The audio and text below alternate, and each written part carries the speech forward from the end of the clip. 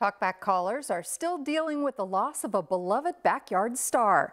But first, comments on a city's new ordinance against feeding stray cats.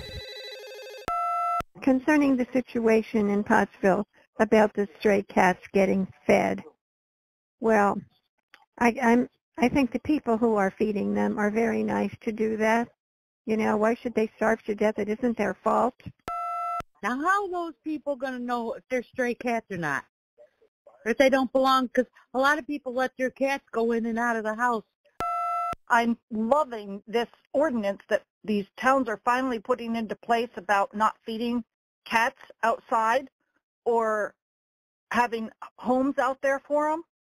I have dogs, and I have to keep them licensed, all their shots, and keep them on my property and keep them on a leash.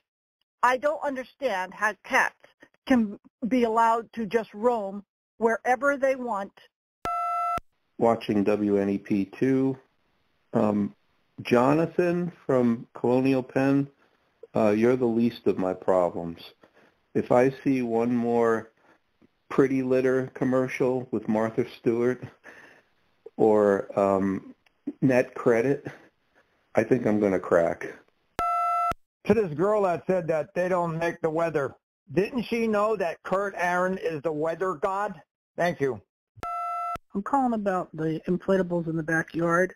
I think the morning crew needs to space them out a little better. They're all bunched up.